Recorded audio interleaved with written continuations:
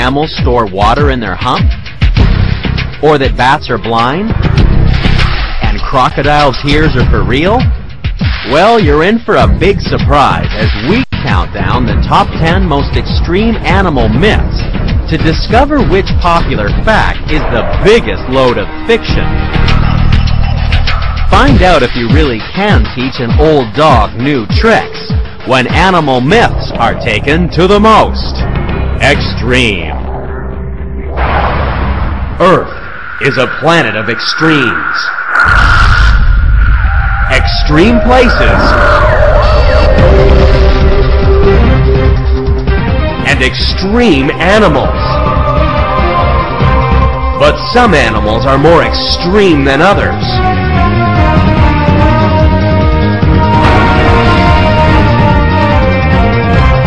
Join us as we count down to find the most unusual, the most extraordinary, the most extreme.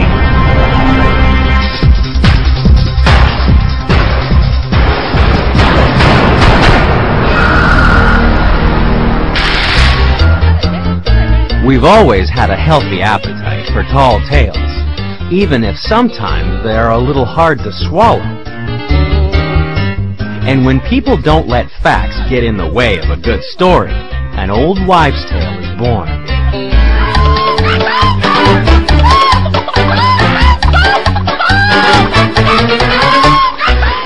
Although not all myths are based on idle gossip, we're counting down to find the urban legend that should be taken with the biggest grain of salt. And we begin with the outlandish story of a jumbo-sized memory. 479. How would you like to be able to recite a list of 32 numbers after hearing them just once? 4. Read them back to me. It's no problem for 13-year-old mathematical prodigy Tumakranti Kiran. And just for fun, he can repeat them again, backwards. 536, 521, 489, 4. No wonder people say he has a memory like an elephant. 325. So, is it true? Does an elephant really have an amazing memory? To find out, we need to discover what goes on inside that massive head. Not surprisingly, the elephant has the biggest brain of any land mammal. They have about the same number of brain cells as humans, but they're not as densely packed. So in some ways, we really could have a memory like an elephant. People say that elephants never forget, and it's kind of true. Their lives depend upon their remarkable ability to store and retrieve vital information about their world. The matriarch of the herd carries a mental map of a home range that can extend over an area the size of Rhode Island. The elephant's survival depends on her ability to remember the location of every feeding ground and watering hole. Elephants can also remember and identify the noises made by at least 100 other adult females.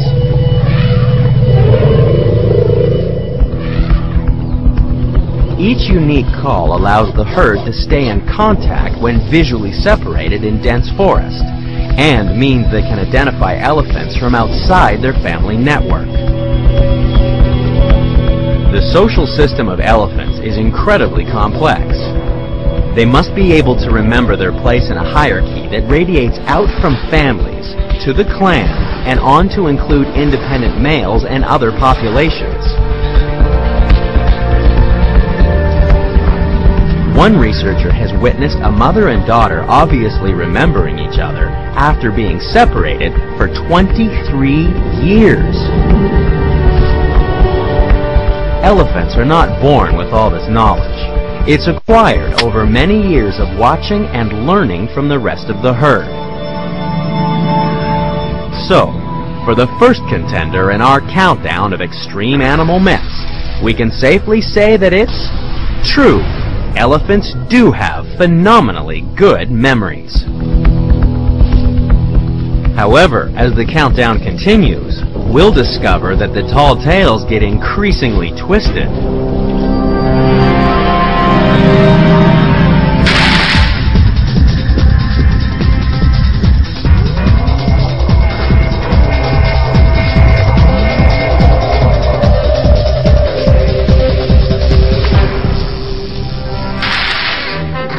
When it comes to crying, some people really go to town.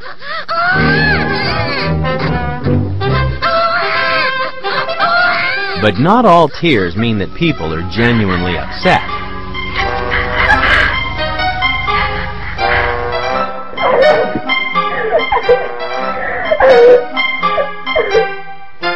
Sometimes they can be faking it. I just can't understand. It's not possible. If you're just pretending to be sad, you're said to be crying crocodile tears.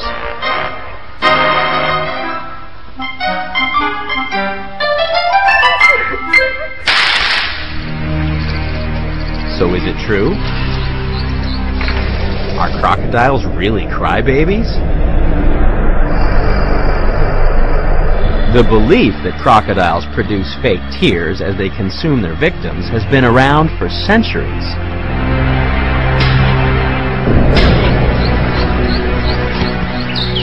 But do remorseful reptiles really exist? Or are their tears a real croc? To find out, you need to take a close look at what happens when a croc goes hunting.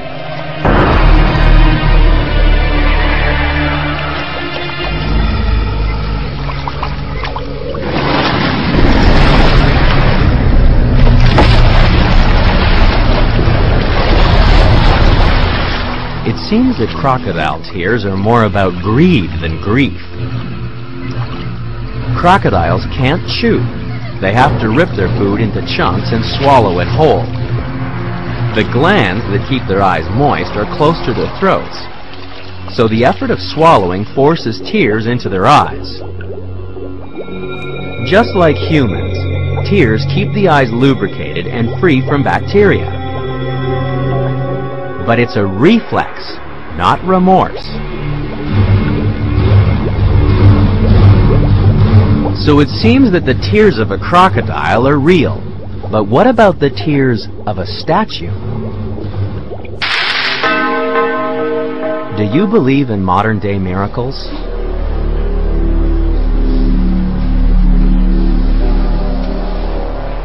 Sometimes religious icons and statues can appear to weep.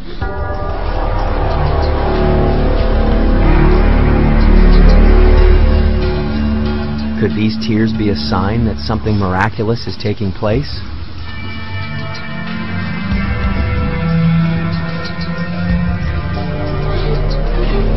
Or is it condensation caused by changes in humidity and temperature?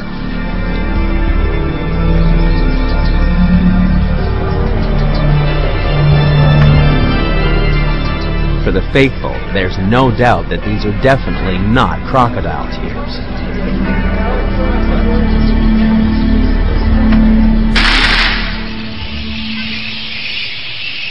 Crocodiles are number 9 in the countdown because the myth about them crying is true. Partly. They do shed tears, but not of emotion. After all, they really are just cold-blooded killers.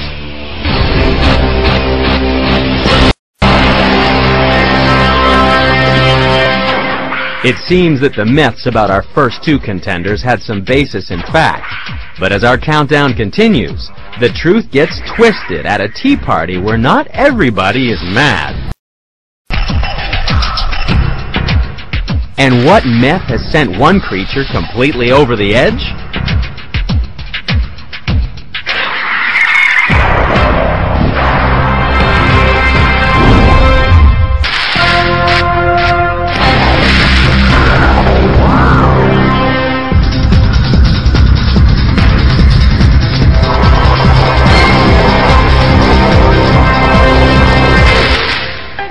To find the next contender in our countdown of extreme animal myths, we need to take a trip through the looking glass. Oh! Alice met all kinds of crazy creatures in Wonderland, but the maddest of them all had 4 legs and very long ears. And the Froggy, and Humpty Dumpty, and the Mock Turtle, and the March Hare, and everybody else. Regardless of their mental state, you won't find many hares at tea parties. They're normally shy, solitary creatures. So why do people think that March hares are mad?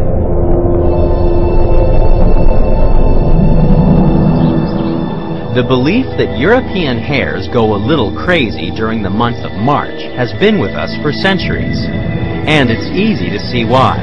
Because at the start of spring, their behavior changes. Instead of being quiet and shy, hares appear to go a little nuts. A surge in hormones means that males go mad trying to find as many mates as possible. And then, the boxing matches begin.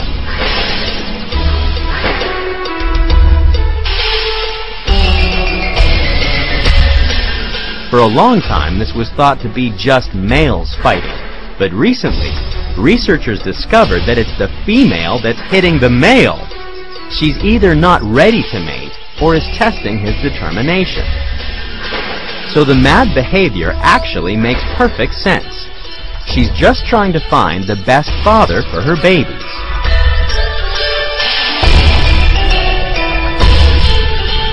Strangely enough, there's another myth about reproductive success that also makes perfect sense.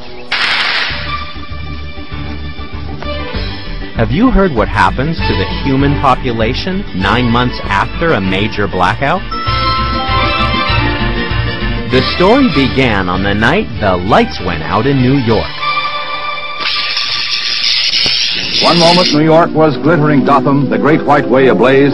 The next moment, only flickering candles, automobile headlights, and bobbing flashlights were probing a Stygian darkness.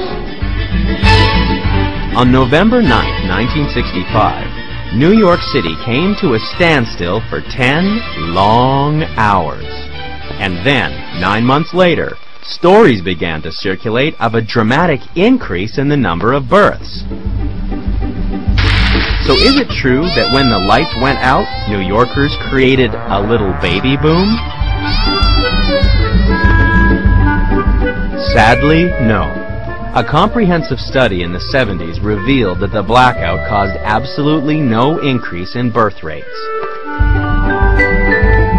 But even today, 9 months after blackouts and blizzards, you can still find reports of a baby boom circulating in the media.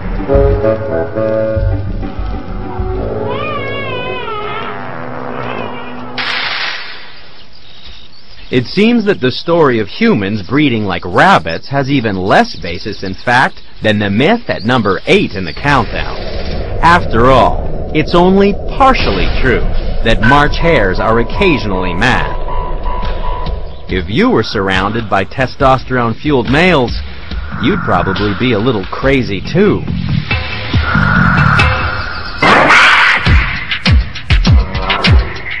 So far, we've seen that the myths in the countdown are not completely bogus. But will this change when we go knocking on the door of the world's sleepiest meteorologist?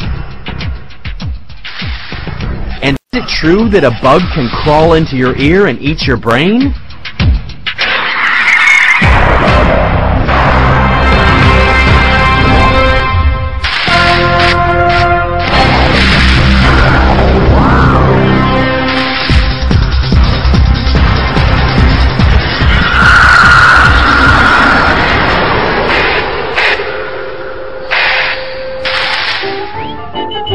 There's only one reason people go knocking on the door of Mr. Groundhog.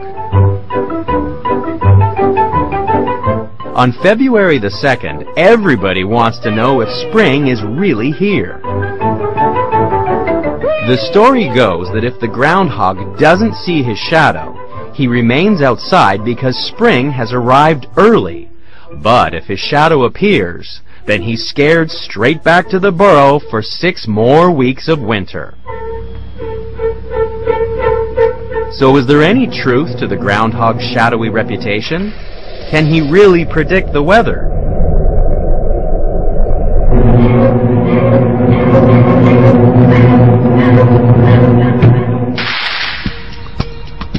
To find out, take a trip to Punxsutawney, Pennsylvania.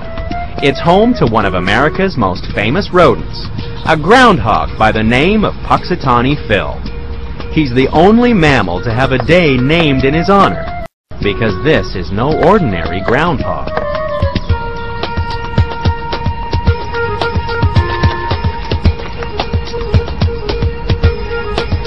Every year on the 2nd of February, Phil makes his famous annual weather prophecy at Gobbler's Knob. Phil whispers his weather prediction into the ear of his keepers. Bill Cooper, president of Punxsutawney Groundhog Club Inner Circle, says the groundhog has an established track record as a furry barometer. Groundhog Day came to us through the European settlers that settled in this part of Pennsylvania. Folklore said if the hedgehog saw his shadow, we'd have 6 more weeks of winter weather. Well, when they came to America, we don't have hedgehogs, but we do have a plentiful amount of groundhogs, and he became the marmot of choice to predict the arrival of spring. All marmots, including the groundhog, are big furry rodents, and they live in some of the most impressive alpine real estate in the world. However, the 14 different species found in the northern hemisphere don't have much time to kick back, relax, and admire the scenery.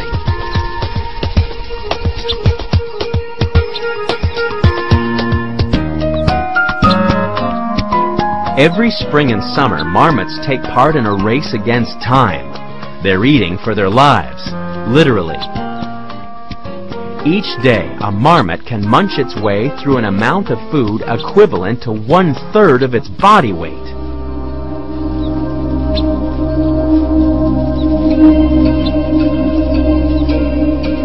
This gluttony is essential if it's to build enough bulk to survive the winter, because it won't get to eat again till the following spring.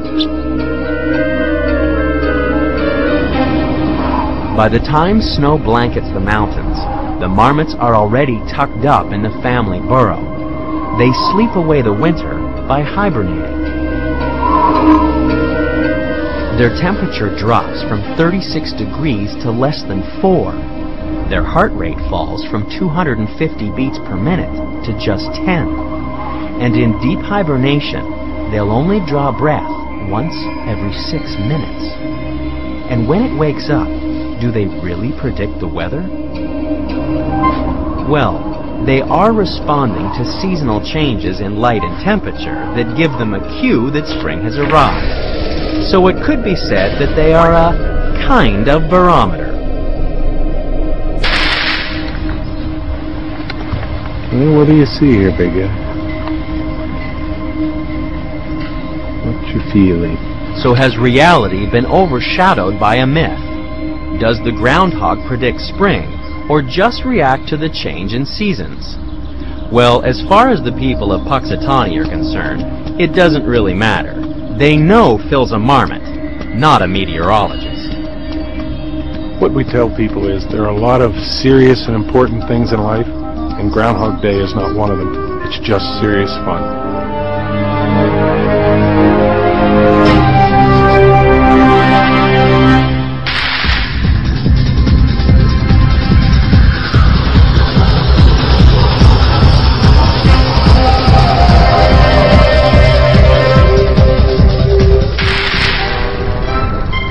There are all kinds of fun and games when we meet the 6th contender in our countdown of extreme animal myths. After all, pin the tail on the donkey is easy until you become as blind as a small nocturnal flying mammal.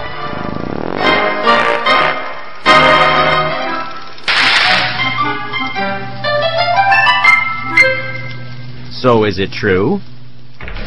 Are bats really blind? In the past, people thought that bats must have great eyesight to be able to see in the dark. Certainly, researchers have had no trouble proving that somehow bats can negotiate an obstacle course.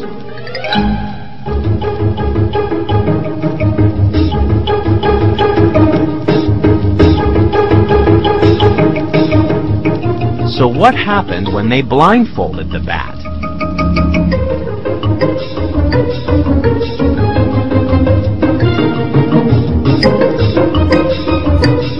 Obviously, bats don't need their eyes to detect the world around them. Bats navigate by emitting high-intensity pulses of sound and listen to the echoes that bounce back from objects. Their sophisticated sonar can even detect things as small as a strand of spider silk.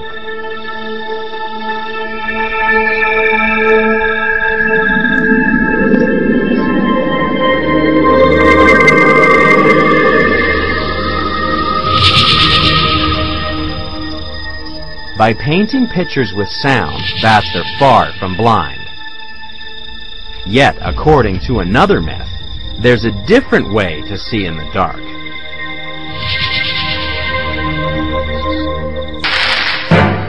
In World War II, Britain had developed a top-secret device that gave them early warnings of aerial attacks.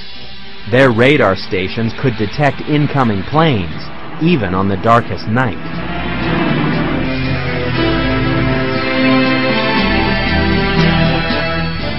To keep the enemy guessing about the nature of their secret weapon, British intelligence created a rumor. The increase in the number of planes being shot down was because British pilots had enhanced their night vision by eating carrots.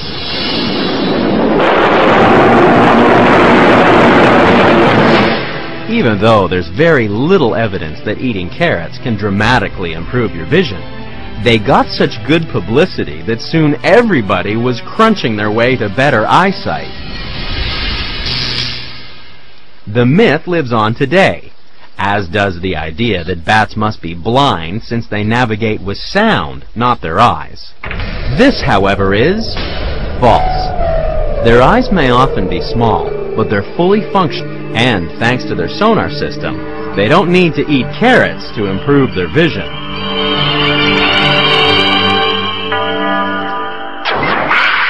Our last two contenders have shown that sometimes people never let facts get in the way of a good story.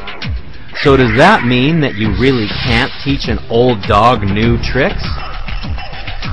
And later, we'll discover if you need a pump to fill up a hump.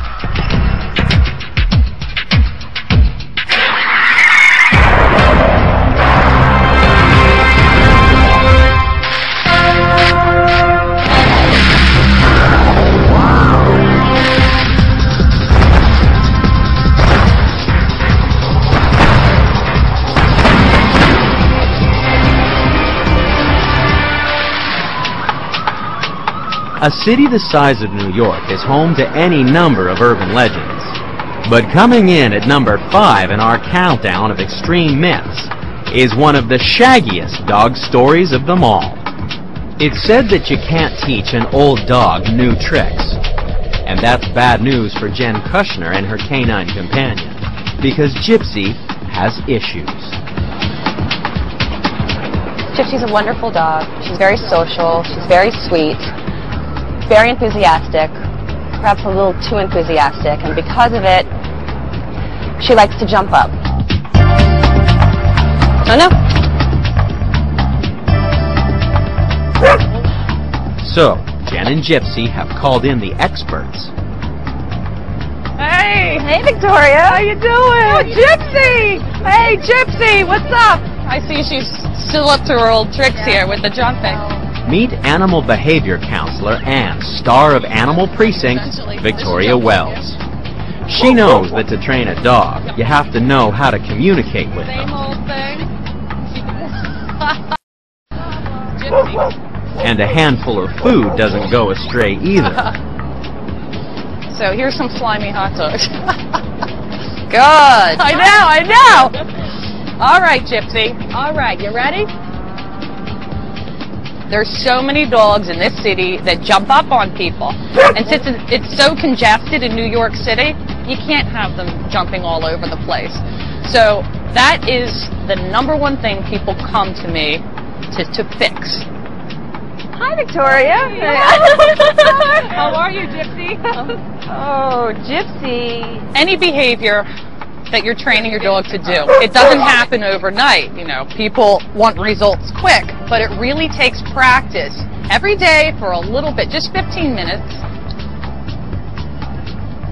It takes about 2 weeks for the behavior to become solid. See, that's what you want to see. Okay, sit. There you go. When it comes to teaching new tricks to old dogs, it can make all the difference.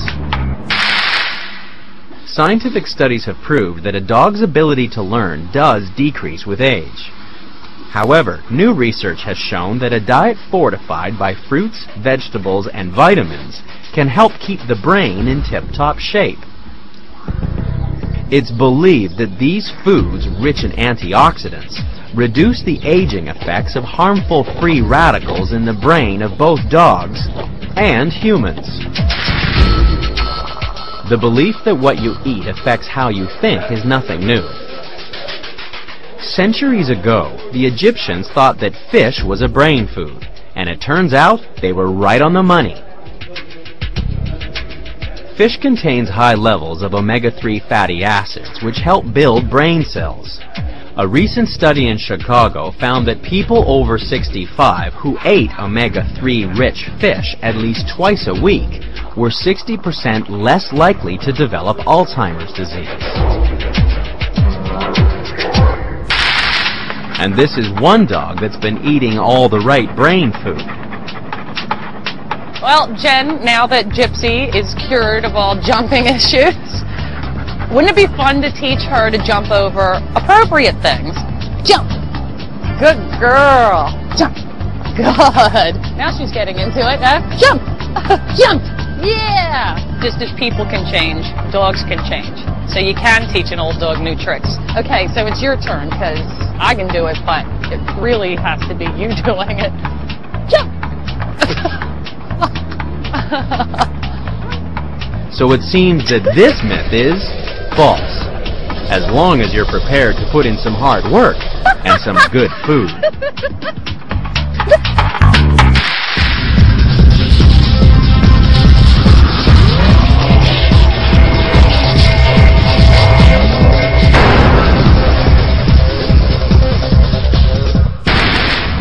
Hopping in to number 4 in the countdown is the chicken. Since they were first domesticated in Asia, perhaps more than 9,000 years ago, you'd think we'd know all there is to know about our feathered friends.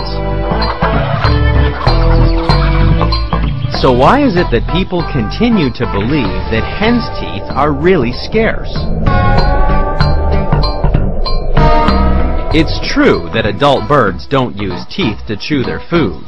It's all ground up in a muscular part of their digestive tract called a gizzard. But things are very different when hens are young. Chickens are trapped inside a remarkably strong shell. It provides great protection until it's time to get out. So the chicken has an escape plan. A small egg tooth grows on the end of its beak.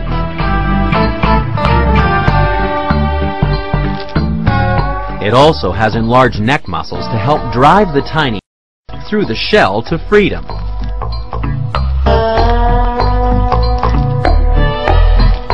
Every chicken, male and female, is born with this tooth. So, in reality, hen's teeth are not rare at all. At least not when they're young. And while the egg tooth falls off after a few days, there was a time when all adult birds sported toothy grins. Take a close look at the fossil record and you'll see that 150 million years ago, the ancestor of today's birds looked something like this. Called Archaeopteryx, this flying dinosaur had feathers, claws, and a beak full of cone-shaped teeth.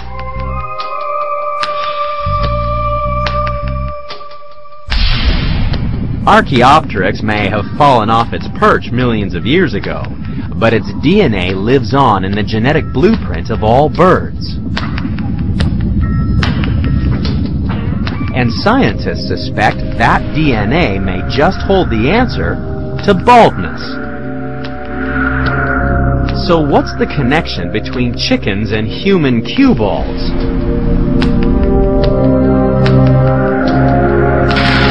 Scientists have discovered that chickens still have all the genetic information they need to grow teeth. The gene has been inactive in birds for 70 million years, but recently, researchers have managed to reactivate the DNA.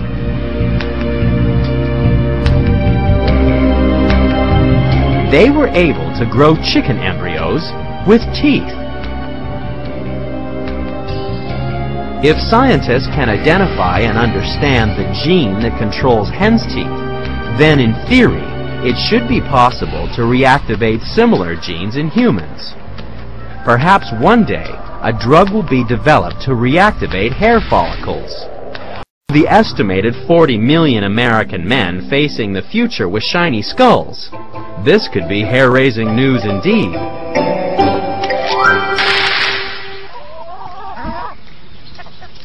While we're still a long way off understanding the human genetic code, there's no doubt about the validity of the flights of fancy coming up in the countdown.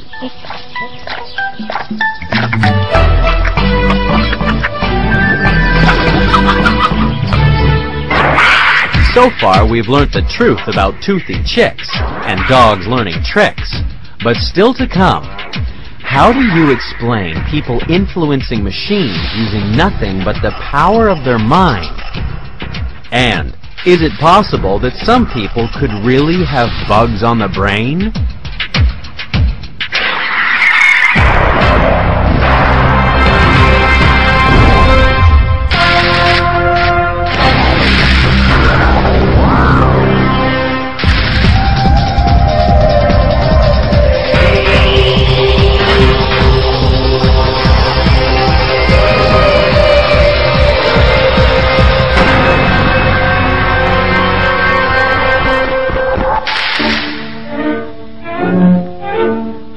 For the next contender in our countdown of extreme myths, the desert is the last place you want an empty hump.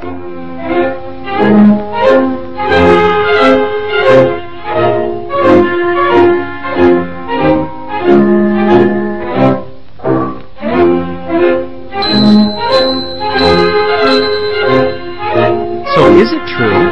Can camels really store water in their hump?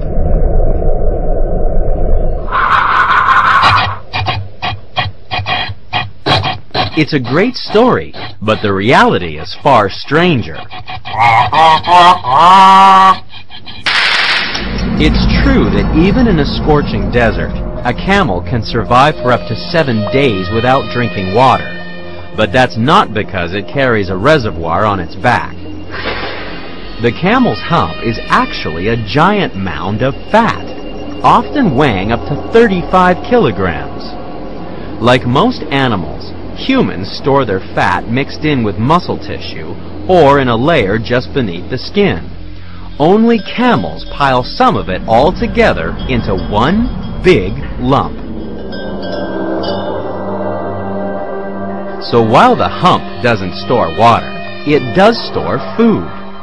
By breaking down its massive fat reserve, the camel can get enough energy to survive for up to 3 weeks without eating.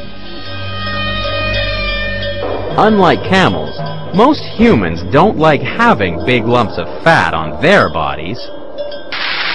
The Battle of the Bulges. And here are some of the latest mechanized units on maneuvers, or rather womaneuvers.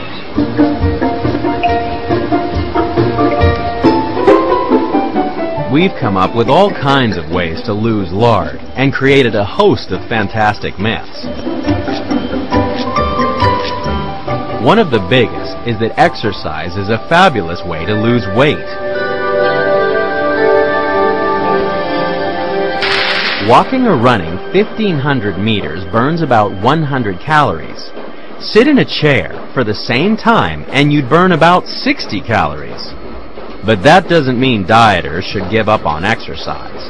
If you run 8,000 meters instead of 1,500, you'll burn 500 calories. What's more, when you're unfit, Your body tends to burn mostly carbohydrates and not fat. When you're in good condition, your muscles adapt using an enzyme that oxidizes fat. When we exercise, the thing we lose the most of is actually sweat, unlike a camel. Thanks to a unique internal thermostat, a camel needs a body temperature of more than 40 degrees before it breaks into a sweat. And that's why the camel is number 3 in the countdown. It doesn't need to store water in its hump, because it's found extreme ways to conserve its body fluids. It has super efficient kidneys that produce urine that's as thick as syrup. Its bowels extract so much water that you can use camel dung as fuel for a fire.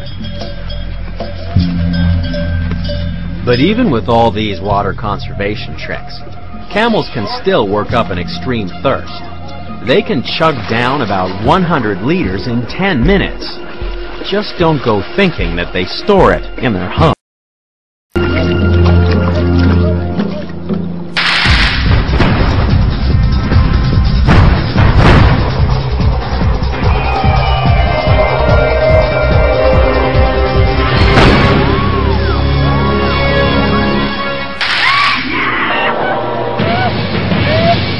They've got too many legs. They skitter. Perhaps that's why we've always been so willing to believe the very worst about a bug. Especially a bug that's said to crawl into your ear and eat your brain.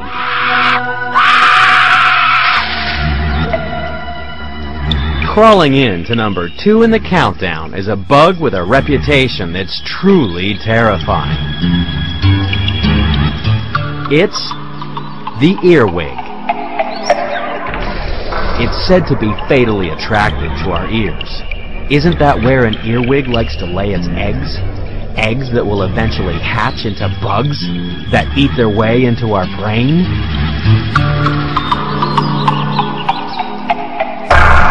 To find out if it's true, we need to take a close look inside our head. It's no myth that the occasional insect could blunder into our ear hole.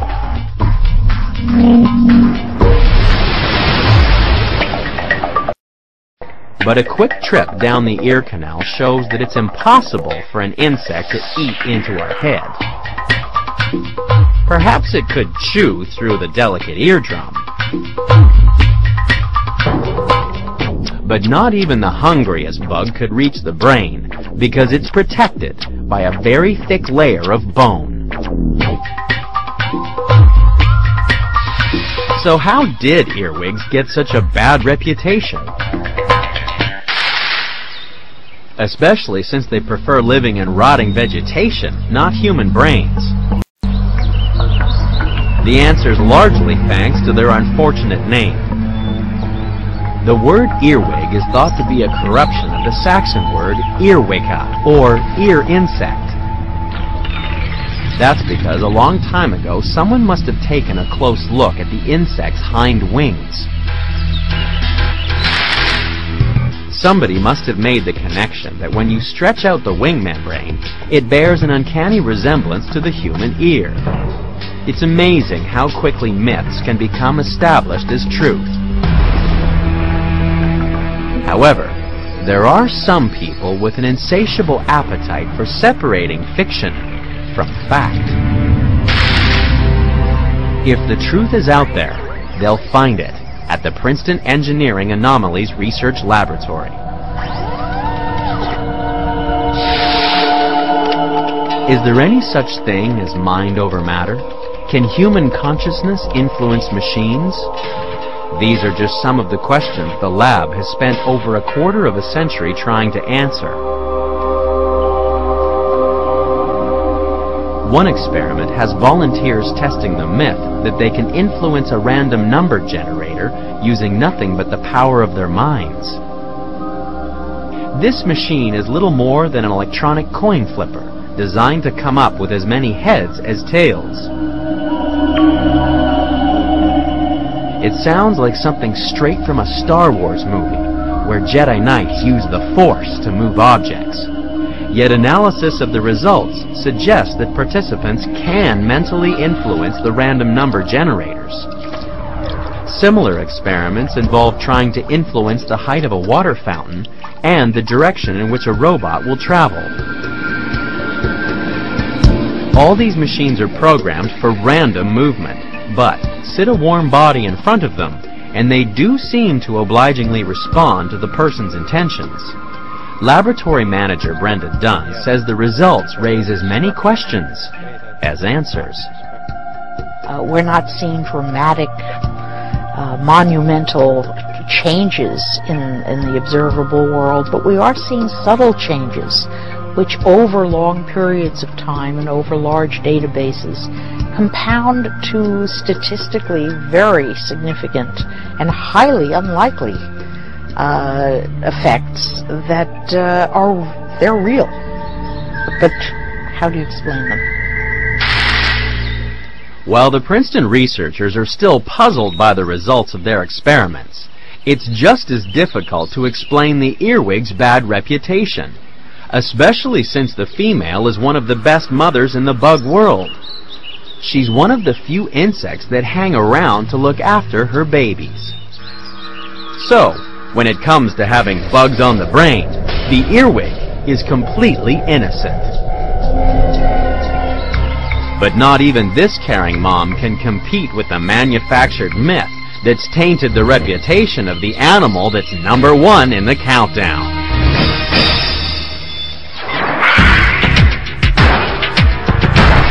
We've seen the 9 contenders.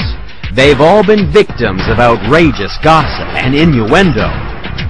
Only one animal's reputation has been more maligned.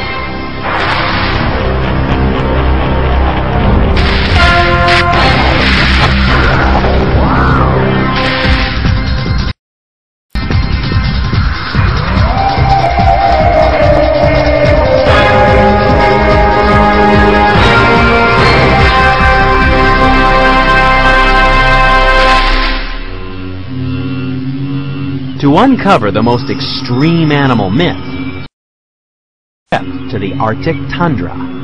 This is home to the most maligned creature in the countdown.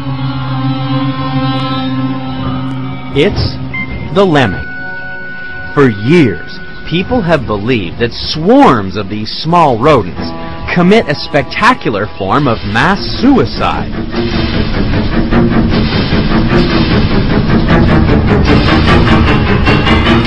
This strange instinct defies all logic. Like people crowded in cities, the lack of privacy seems to drive them to aggression. Suddenly they can't stand their neighbors, and in an effort to get away from it all, they begin to run anywhere, as long as it's someplace else. And for many, it leads to disaster.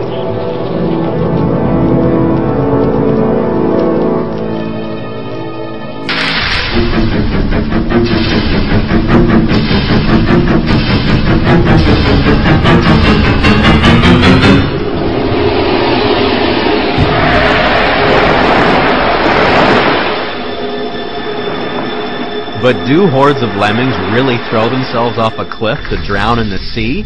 Or is this the greatest man-made myth ever? It is true that every 3 or 4 years, in some regions, localized populations of lemmings will drop almost to extinction and then just as quickly rocket back up again. Nobody knows for sure what causes these surges, but when a colony starts to become overcrowded, lemmings hit the road.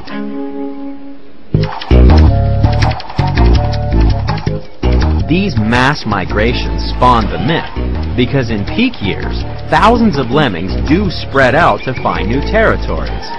But they're running to get away from intense competition, not to self-destruct.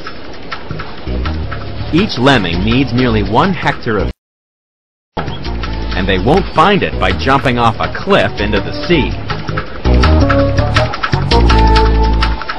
So where did the myth come from? We have to travel back to the 1950s, where a film crew was making a documentary on lemmings in Alberta, Canada.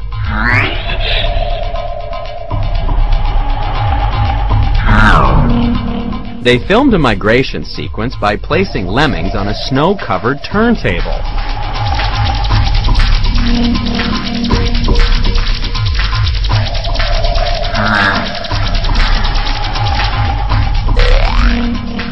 Then, to add a little drama, they went outside and herded the lemmings towards a cliff by a river.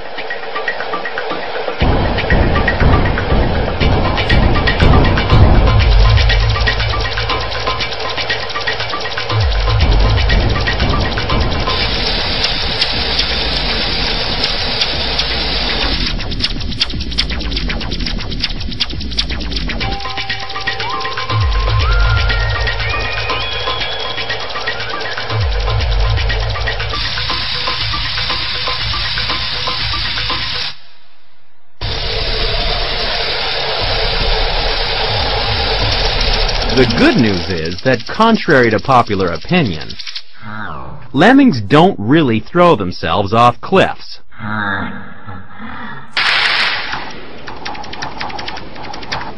Thanks to the filmmakers confusing mass migration for mass suicide, lemmings got stuck with reputations as mindless automatons with a death wish.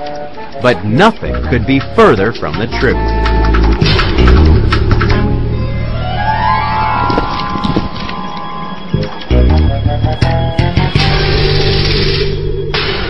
It's not the lemmings that go over the top.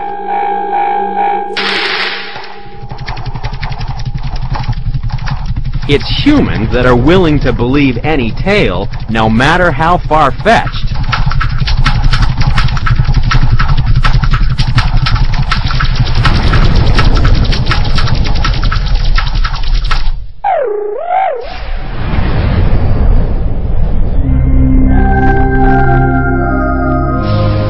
That's why, when it comes to animal myths, the lemming really is the most extreme.